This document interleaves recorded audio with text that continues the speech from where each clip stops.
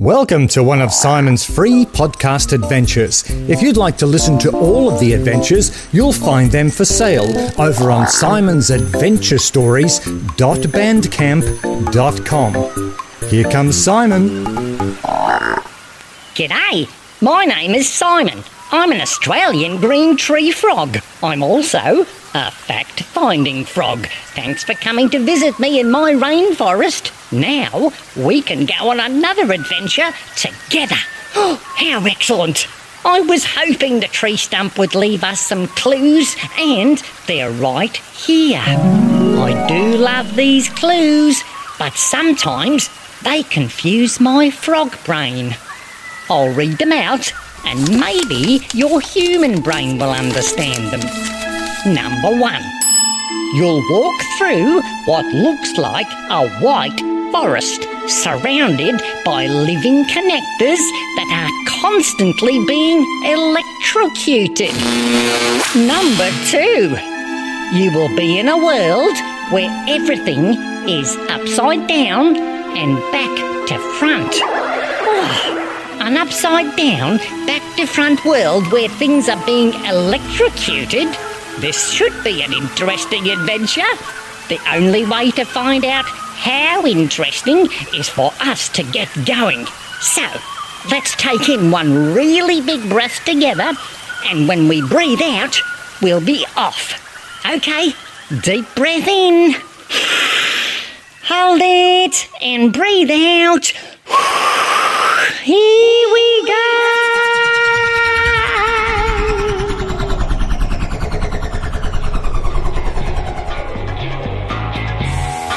Oh, wow! Looks like this adventure is going to be unbelievably undetectable again. And that super funky secret agent type music is the perfect clue about where we are. Currently 800 meters below the surface. Oh yeah? Now you've definitely worked it out, haven't you? We're back under the ice in Antarctica, in an elevator heading down to my top secret underground laboratory. Now approaching 1 kilometer below the surface. In 5, 4, 3, 2, 1. Welcome to Simon's top secret underground laboratory. Oh man, we're already here. How cool is that? The temperature in the laboratory is currently 20 degrees Celsius. Describing it as cool would not be accurate. The correct definition would be very mild. Cool temperatures are below 10 degrees Celsius. Okie dokie, artichokey. I'll keep that in mind. Well, let's get out of here before he starts giving us a weather report.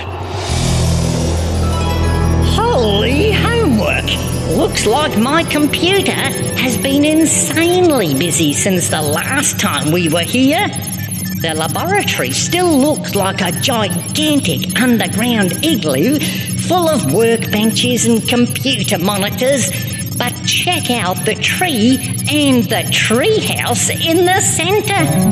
I reckon someone's been using some pretty fancy fertiliser in here, because the tree is almost twice as tall as last time, and the treehouse has 3 stories instead of 2.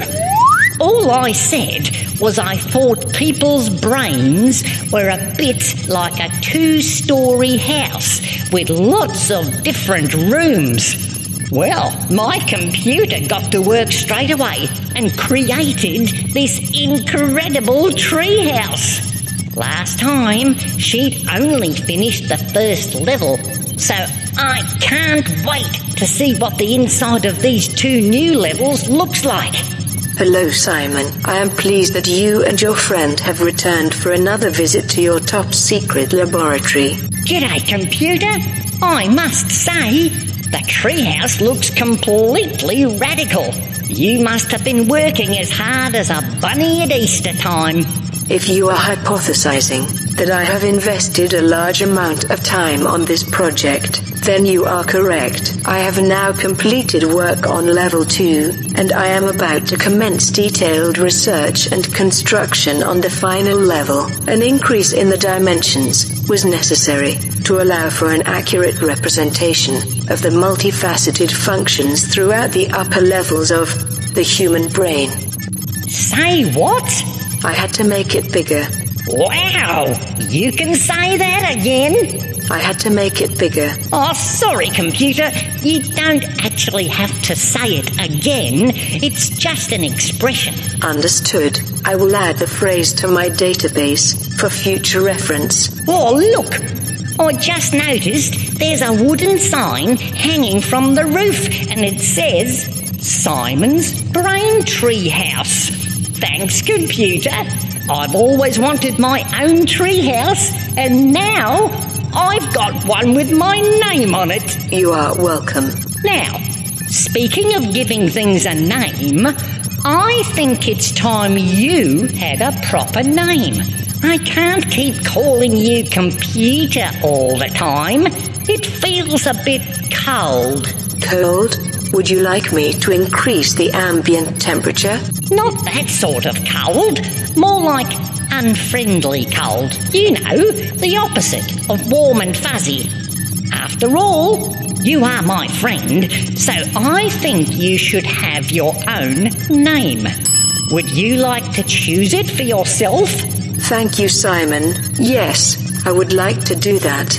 Please give me a moment to consider all possible names. Well, if she's checking all possible names, this could take a while. Task complete. Oh. All possible names have been reviewed, and I have made a choice. I would like to be called Chloe.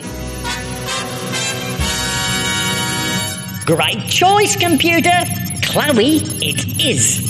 And I must say, Chloe, you've done a top job with the tree. But I do have one question. How do we get up to the tree house? I just noticed the steps are gone.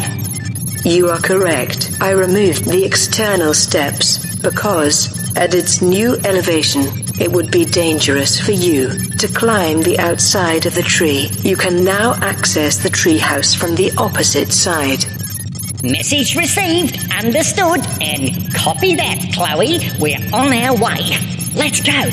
We need to see what's on the other side of the tree. Jumping jellyfish. This is outrageous. Can you see in your mind that Chloe has built a spiral staircase that goes all the way up to the second floor? But hold the bus! I just noticed something else. It's not just a spiral staircase. It's a spiral escalator. So that means the stairs move by themselves. Oh, let's try out this escalator right now and get this adventure started. You can step onto it first if you like. I just need a second to get my timing right so I can hop onto the moving stairs. Got it. I'm right behind you. How hip and happening is this? We're going in circles, but we're getting higher all the time. I love it. This is like a theme park ride, except it's free. You might need to hold on to the handrail to keep your balance, and we are going up quite fast. I must admit, I get a bit emotional when I ride escalators. I find them quite moving. Do you know what the technical term is for a broken escalator? Stairs. Oh, I lost my balance once in a shopping centre and I fell down the up escalator. Oh, that was the most embarrassing 2 hours of my life. Okay, we're almost there. Righto, think about stepping off onto the balcony of the second floor. And how's that for perfect? The door is just a little bit over to the left-hand side. It has an old brass handle on it and a sign that says occipital lobe, the only place to be seen. Interesting. Okay, in we go. Would you mind closing the door behind us? Oh, thanks. I hope your imagination is in good shape, because it's about to do some very heavy lifting. This place is busier than popcorn in a microwave. It's one of the smallest rooms in your brain, but it does one of the biggest jobs ever. This is actually where you see the world. Yep, that's something not many people know. We're all the way at the back of your brain. And right here is where all the pictures happen. Now, if you put the palm of your hand on the back of your head, it will only be 6 millimeters from this room. Oh, that's about 1/4 of an inch for all my American friends. Now, there's not much room to move in here. Most of it is taken up by a big round table, like the one King Arthur had. But there's no knights in shining armour sitting here. There's 8 computer screens on the side nearest us and 8 on the other side. And those screens are being watched very closely by 16 tiny workers. Or they're constantly talking to each other about what they can see. And how's this for totally bizarro? They're all dressed like Bob the Builder. Really? I'm serious. They're all wearing little overalls and little hard hats, and all of their outfits are different colours. This is interesting. Can you see in your mind the ones nearest to us are on the left-hand side of the brain, and they all have an L on their hard hat. The ones on the other side of the table have an R on their hat, because they're on the right side of the brain. What you're looking at is actually 2 rooms, and they're right next to each other. Well, your brain has 2 sides, a left side and a right side, and they're joined along the middle. And so, you have 2 of every room. Yep, there's 2 of every room, 1 on each side of your brain, and both rooms always work together. Hooray! And double wow! Here's the best bit of all. All 16 of the computer screens have a beam of light coming out of the back of them. Can you imagine that? And all the light beams meet right in the middle of the table to make a 3-dimensional image. And it's changing all the time. It feels like we're watching a science fiction movie, except this is what your brain does all day long.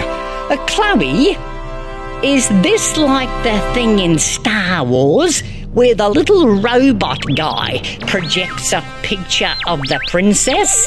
What I have created is an interference pattern of random variations in opacity that refracts light into a 3-dimensional, visual holographic realistic reproduction of the original light field and object. Say what? Yes, Simon, it is like the Star Wars thing. I thought it was.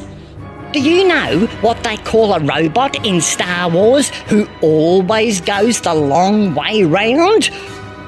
R2-D2.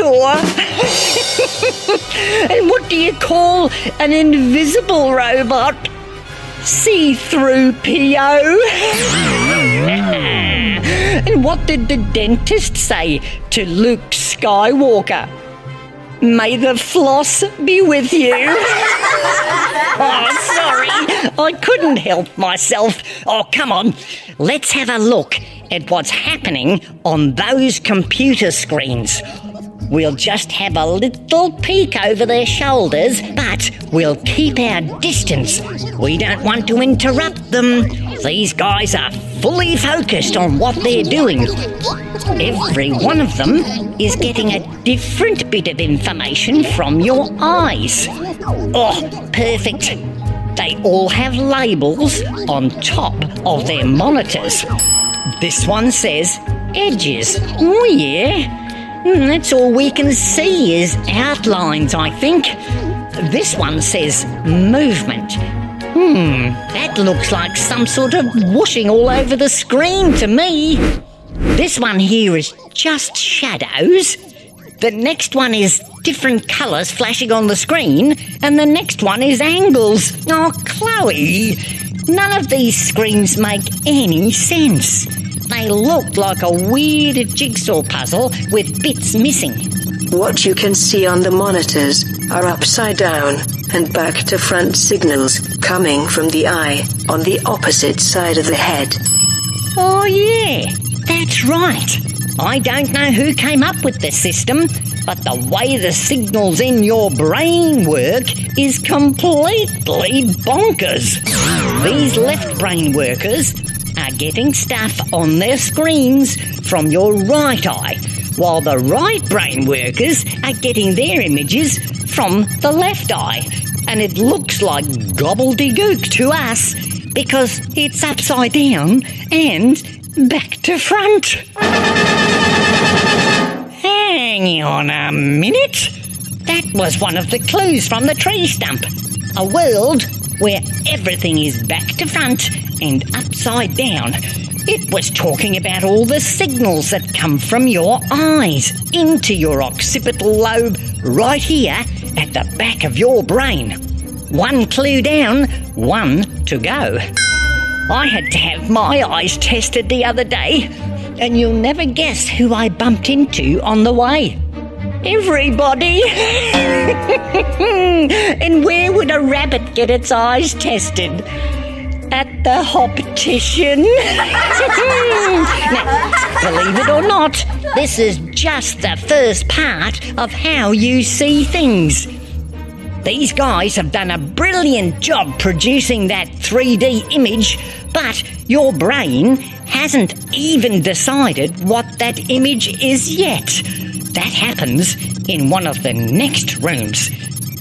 Chloe, how do we get to the next room? There is a downwards pointing arrow on the left-hand wall, indicating that the temporal lobe room is down some stairs on the left-hand side. Oh, thanks, Chloe. Left-hand side it is. Oh, easy peasy. There are only 3 steps going down here to a sliding door that says temporal lobe. Come on in. We're always listening. Oh, that makes sense. This room is just a little bit higher than your ears on each side of your head. Let's see what's going on in here.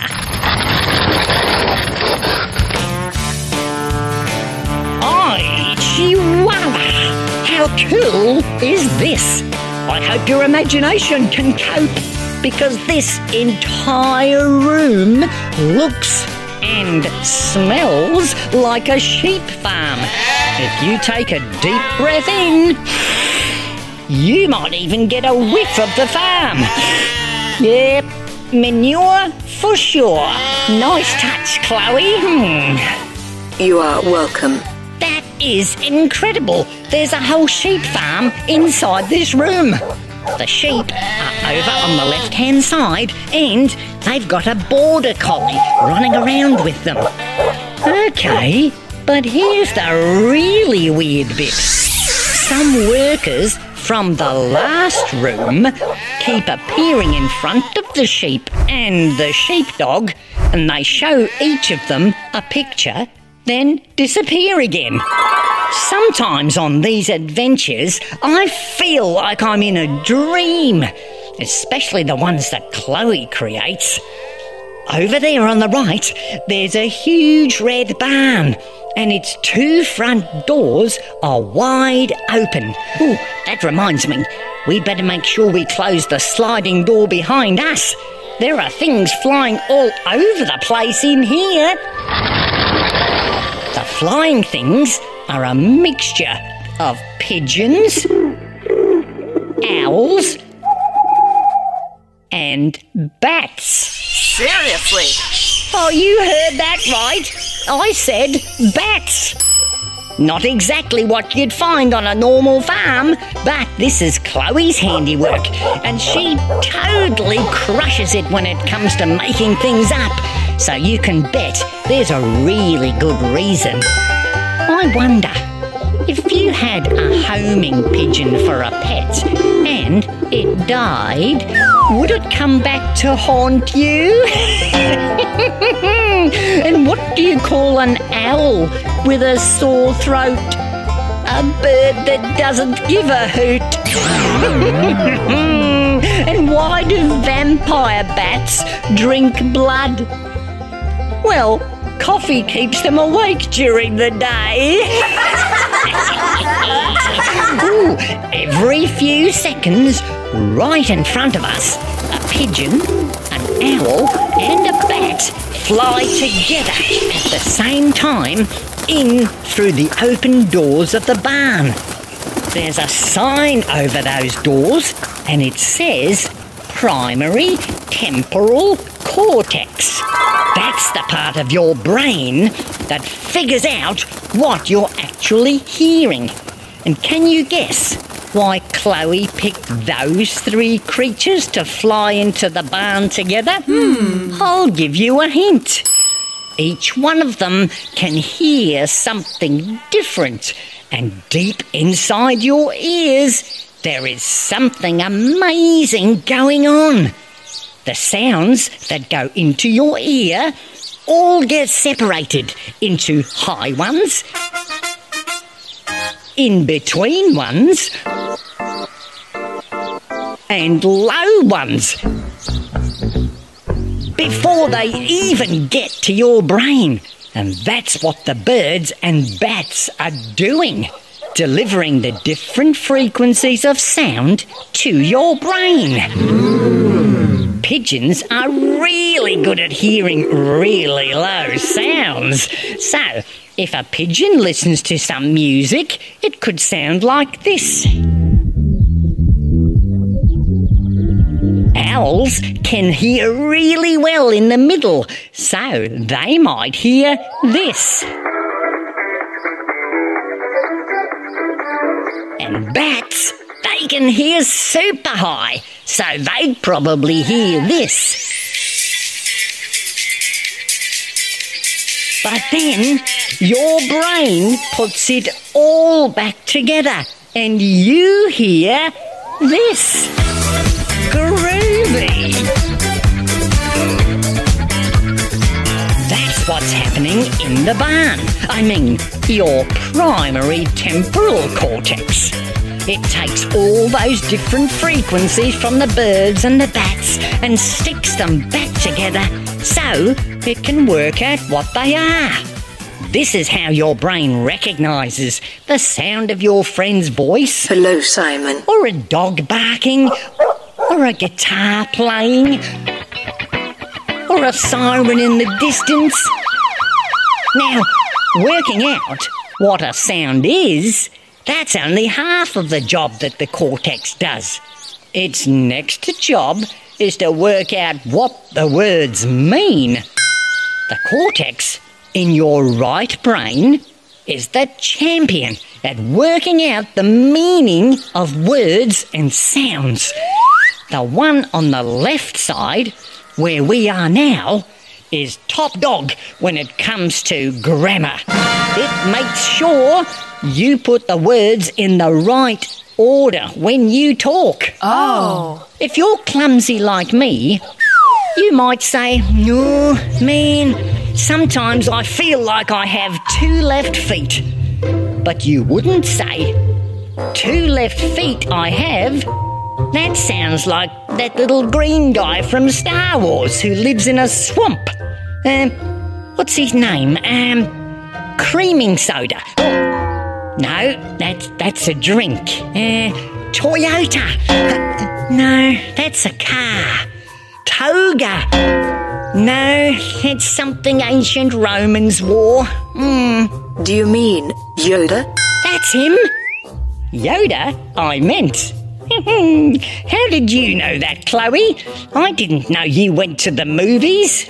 I took advantage of an easily accessible worldwide algorithm that has a database with trillions of entries.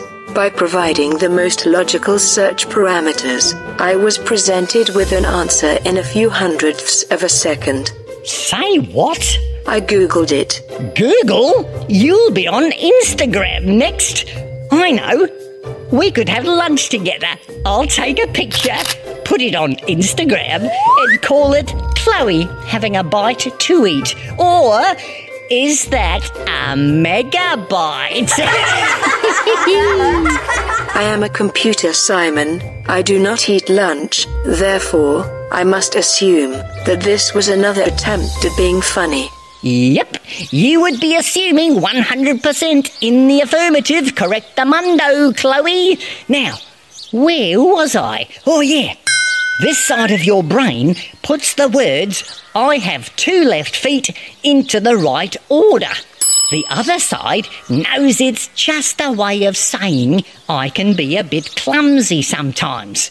That's why you always need both sides to work together. Once both sides agree on what a sound is and what it means, they tell the other rooms in your brain upstairs so they can decide what you need to do about it. Do you know what you'd call someone with 2 left feet? Whatever you like. If they try to catch you, they'll just run in circles. Ooh, mamma mia! I almost forgot about the sheep and the sheepdog we saw on the left-hand side when we first came in here. This part of the temporal lobe has the task of recognizing people and objects. Scientists have established that sheep can recognize human faces just from a photograph. In fact, they can recognize their handler without any training at all. Nice one, Chloe. I'm going to bet that the sheepdog is there to recognise things.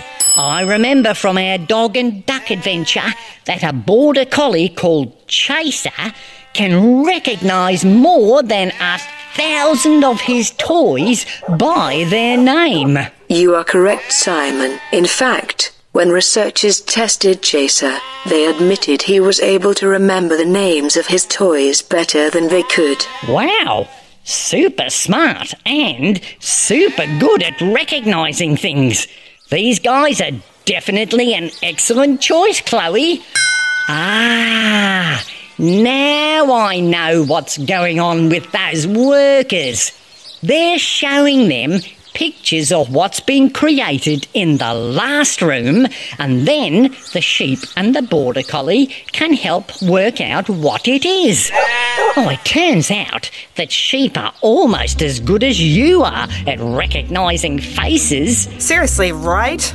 That's because their brain processes information an awful lot like yours does. Ooh. And when a sheep recognises a face of someone you care about, like your mum or your dad or your best friend, it sends that information downstairs to your amygdala.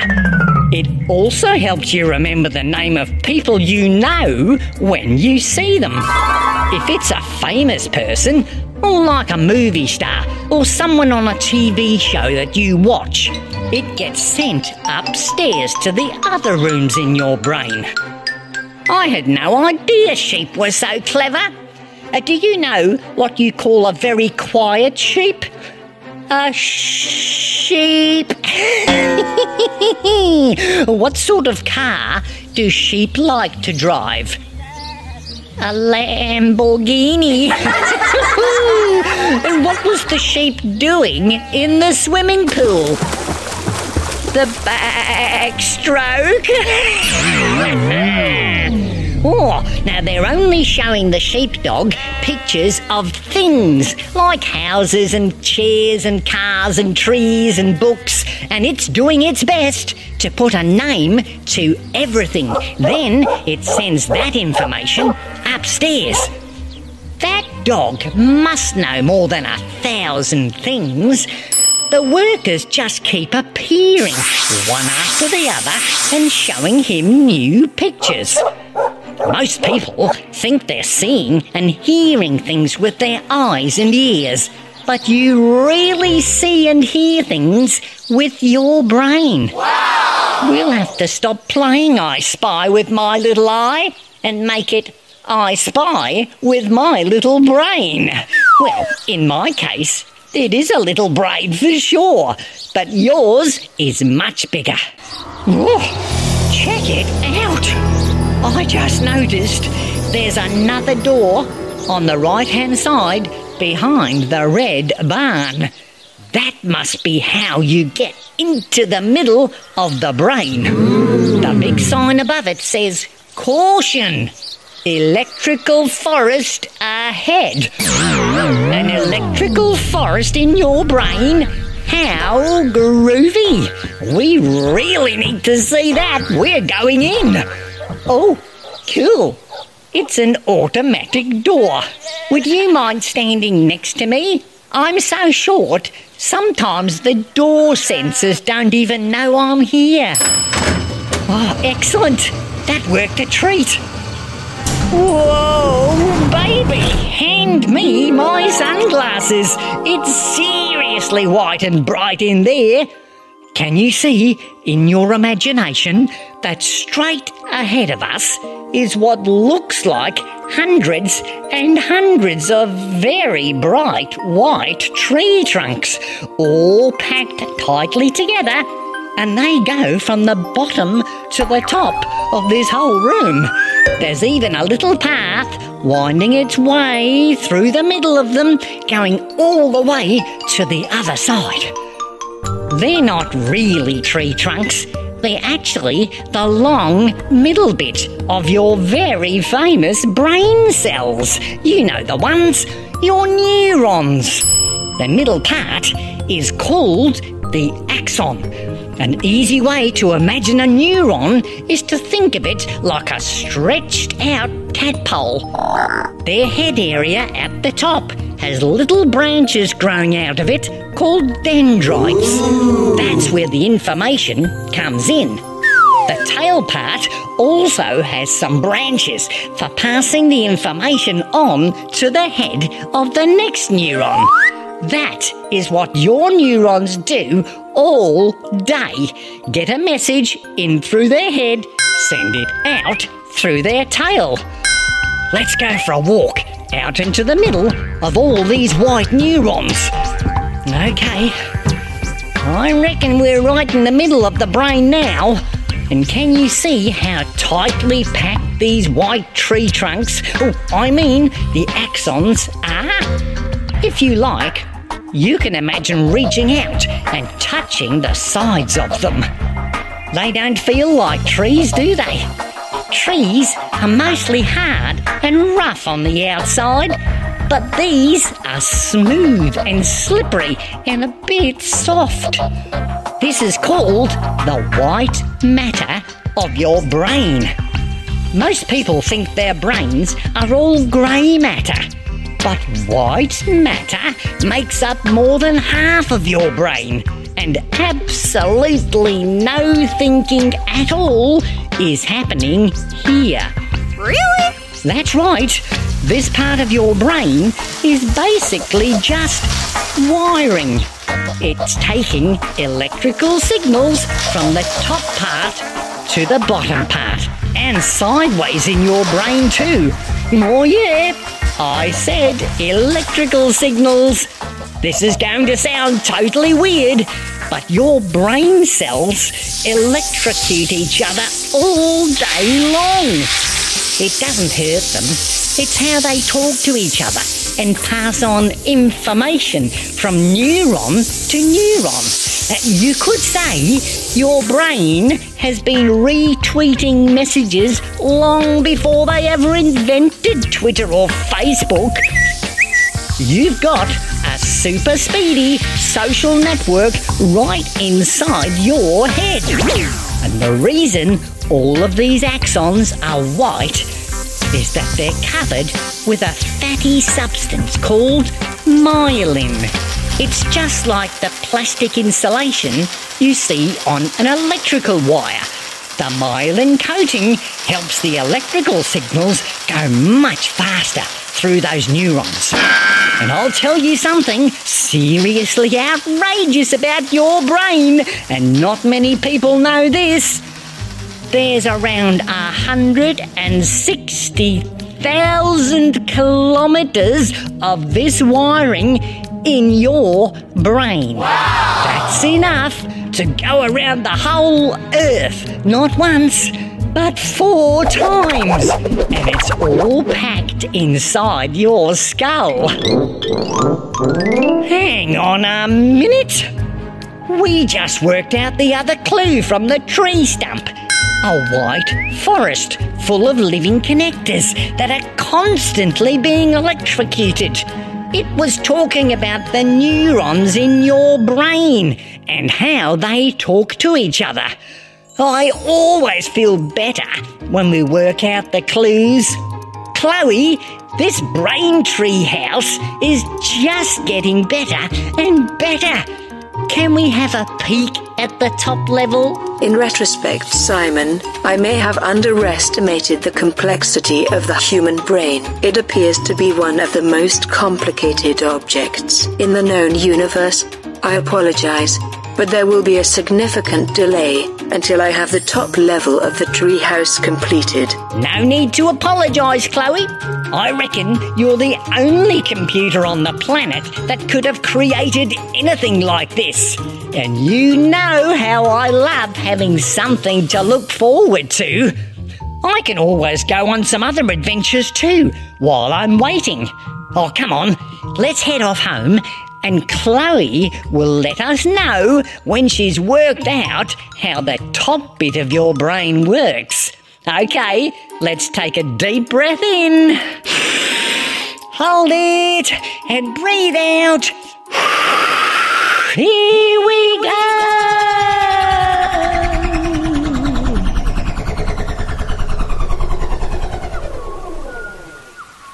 Oh, wow. What a brain-draining adventure. Now, just before you go, I've got one more brain joke for you. Why do brain surgeons wear masks during the operation? So if they make a mistake, no one will know who did it. And if your brain ever can't remember something, just send it out for a run. That should jog its memory. I'll see you next time. Or as one brain cell said to another, I've got a message for you, but it might be a bit of a shock. If you'd like to own all of Simon's adventures forever, then head over to simonsadventurestories.bandcamp.com. Thanks for listening.